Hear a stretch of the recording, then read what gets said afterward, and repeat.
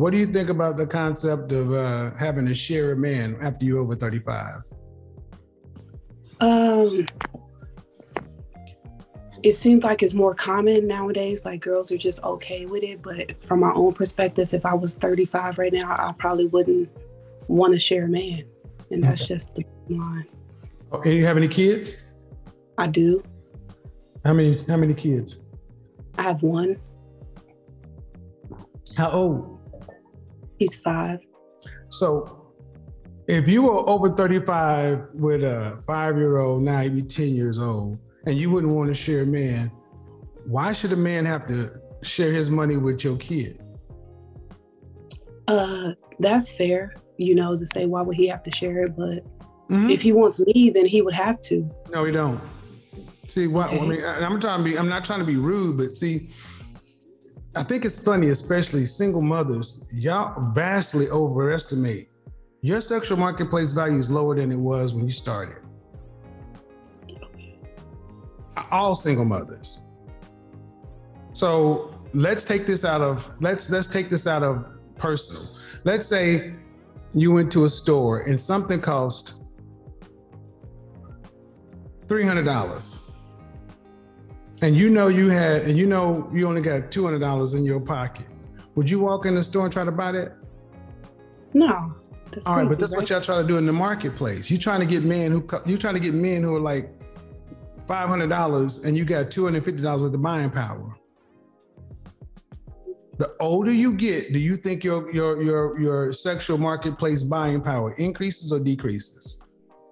Obviously, it decreases. All right, so that means you're going to have to be able to get less, right? For majority of women, yes. No, for all women. What makes you special?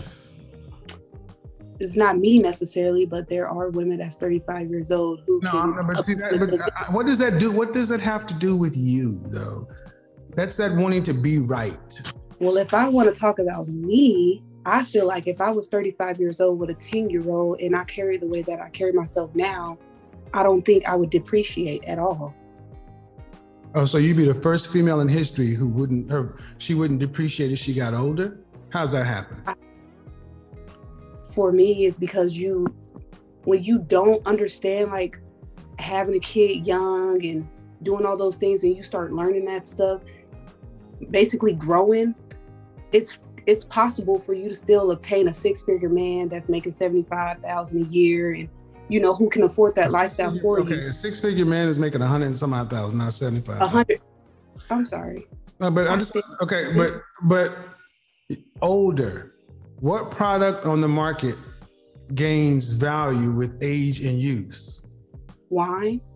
Not with use. Well, liquor. Anything that's how I feel. For me, like I said, for me personally. Okay, hold on. Mm-hmm. Black people used to think feelings and facts are different. And I'm gonna just tell you, I get tired of hearing Black women in particular, because you're our women. I don't care about those other women as much as I care about Black women. I get tired of hearing Black women feel like because they don't feel like or they don't like something that they can dismiss the truth of it.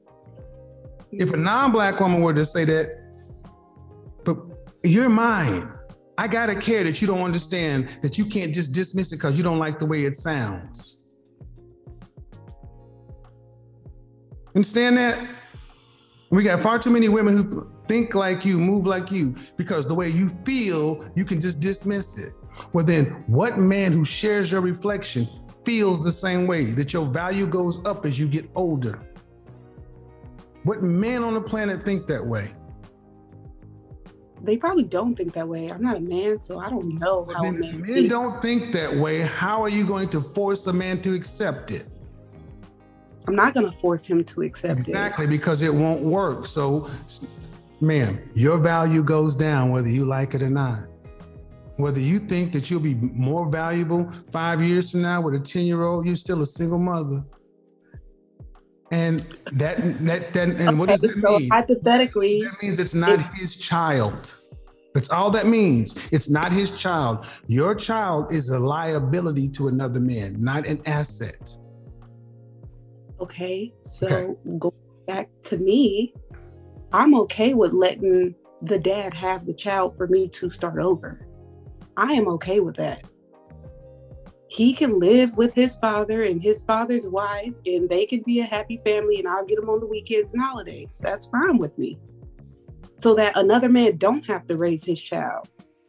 I would never put my child off on another man. Okay, but he has an active father in his life. Listen.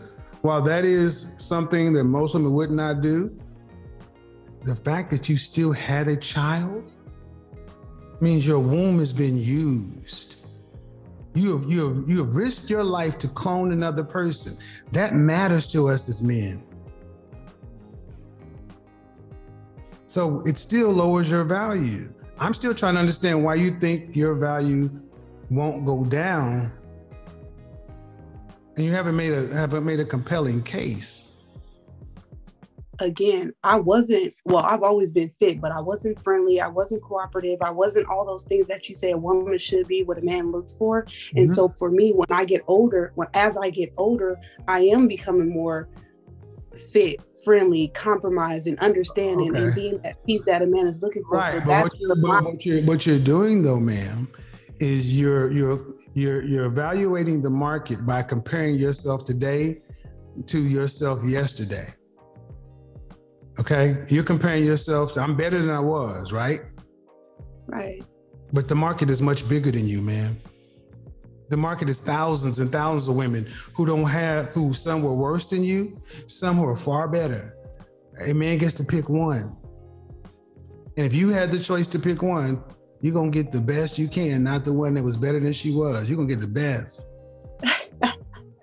Well, if you're talking about this generation, shoot, I'm damn near the best. With a kid. No, you're not.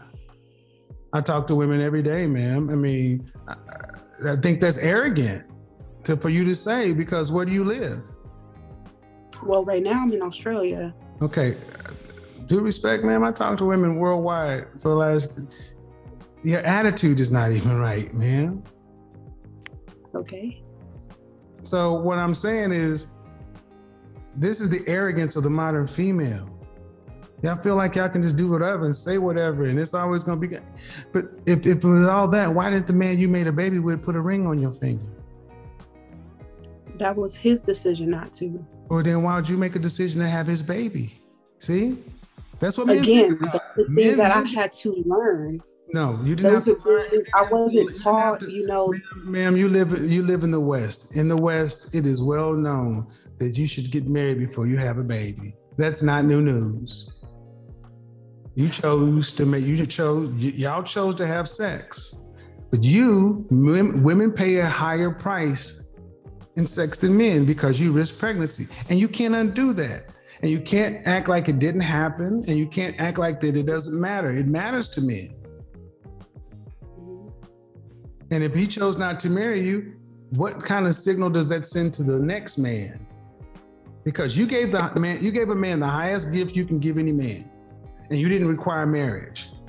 So this is why I tell women you don't typically get higher than your baby daddy, because that's where you set your price. Your baby daddy is your price, and it only goes down. It figures, and if we wanted to get married, we could, but we would have to take our time over again. Your baby daddy making six figures, that's fine, ma'am, but it matters about character and all those other things too. He didn't marry you, right? You didn't want to marry you. Again, I didn't understand that I should have prioritized marriage. I get it. I understand that now. I get it. And what I'm saying is, to women, I'm talking to you and I'm also talking through you. This is why it would be so much better for most of you ladies to just go finish the families you started. Because whatever you're saying, man, matters to you and that child's father. To the random man in the sexual marketplace, it doesn't mean a goddamn thing. To a random man in the street, in the marketplace, it doesn't matter a goddamn thing. I'll put her interview back up, but they can hear her answer. It doesn't matter. You're coming to a man and saying, hey, Roger, I'm better today than I was. And Roger's like, shit, I just met you today. All I'm judging on is today. But then he's gonna say, well, let me look at your history, just like any other employer. Okay, you had a job that you was fired from. Now that job cost you your future. It cost you this, but you got fired from it, or you didn't get promoted at that job. Why'd you give all this stuff to that job and they didn't promote you? Then you come into and you want me to come over. You want me to pay you more? No. We're gonna pay you what you got paid back there. Because you did it over there, you did that job over there for less money and you worked harder. You ain't gonna come to me 10 years later asking for more money. You're gonna get less money because you've already set the market. And that's the point I'm trying to get ladies to understand. Your child's father sets the market for you. And unfortunately, you don't get to move that number around just because because you're better than you were. That's what I see the danger with Sierra's prayer and all that stuff, because it makes women think that, well, I can do better. No, that's not how that typically happens. And how we got here, folks, is the whole notion of sharing a man. And I guess why I'm having this conversation is to let ladies understand that the more stuff you have on your resume, the more you're gonna have to share, the more shit you're gonna have to potentially put up with, and a lot of women don't like that. So let me go ahead and unmute you. Do you have anything else you want to say, ma'am? I don't want to go ahead and say, because you're 30 right now, right? No, I'm 27. You're talking to me, right? Yeah. Go ahead. Okay, yeah, I'm 27, but I guess my problem is not necessarily the type of man to get. It's about getting the man to commit, because I've had several guys who make good money. They have their own, they don't have children, they never been married, that really would love to be with me, but it's about the commitment. How do I get that man to say, okay, this is who I want? Because I'm honestly scared to just go out there and just be like, give him all of me, because I know I have a kid. Okay, I'm confused. You said, how do you get a man to commit to you? Yeah, well, because for me, I have several guys who they make good money, they have their own, but how do you choose? Which one do you choose? Do you date all of them at the same time? Which one is proposed marriage? They haven't. None of them proposed. Because so what are you choosing from? Which one do you give your time to see if that's the person? Well, okay, you're confusing me, because you're saying you have men. Okay, let me just give you an example. You're saying you have men, and you keep saying their money, so I guess they're a certain caliber. But you're saying they want you, but what if they proposed? As far as marriage, they haven't proposed. Then because how do you know they want you? They communicate with me. They want to take me out on dates. They want to get to know me. And that's the link. Okay, you ladies often read stuff into men. If a man wants you, he's gonna tell you what he wants you for. Do you make room for the fact that they only want you for this? To date and have fun? No, they all would love to marry, but they have to get to know you first. What do you mean they all would love to marry? How can you say that? Because they say it. They say they want to marry you, or they want to be married? They would marry me. That's my baby daddy lost, is what they say. I'm not talking about your baby daddy. You talk about these other two men. Why didn't he marry you? That's his loss. Hold on, man. I listen really well. I'm not talking about your child's father. You said you have other men who want to marry you. Who would love to, yes. And how do you know they want to marry you? What exactly have they said? So I have one guy who says, I've been knowing you for a long time. We take our time. One day you will be my wife, but we have to take our time. How long have you known this man? 12 years. That's called game. Game it is. I mean, goddamn, ma'am, you known him for 12 years. Have y'all been intimate? No. He don't want you. Man, 12 years, how much, I mean, just take it away from you. Does that even sound reasonable? We need to take our time. How much time you need? Okay, it sounds reasonable when you're young and I'm like, No. You're the one that's confused. I'm trying to help you. When did people take 12 years to get to know each other 75, 80 years ago? Okay, so let's slow down, right? Let's slow down what? Let's slow down, because when he says, I want you to still live your life, I feel like it's selfish of me to try to take that away from you. You're in college, you're young, I'm an older male. I don't want to take your youth away from you. That's selfish, is what it says. That's very selfish on my part. Now that I'm older, he's a little bit more aggressive with letting me know, hey, I want to be with you. You're the person that I want. But now it's like, I got all these other options. Who got all these other options? Me. Even after a baby. Uh-huh.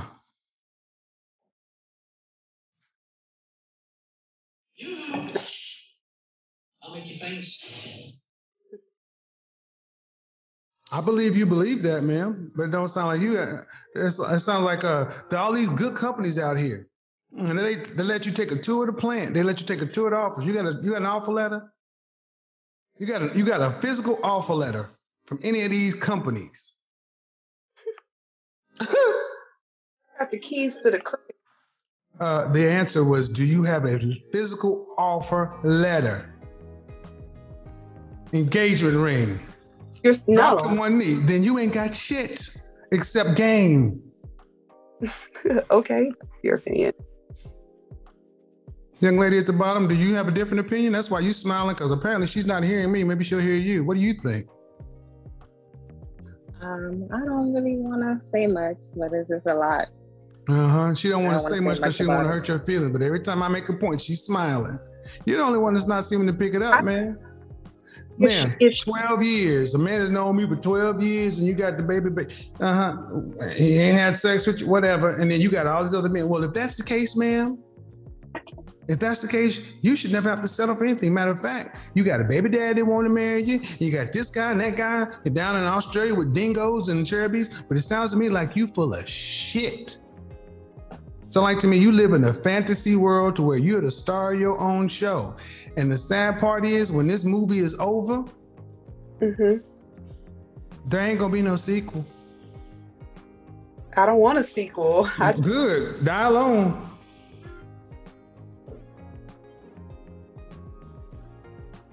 I'm sorry. I'm sitting here listening.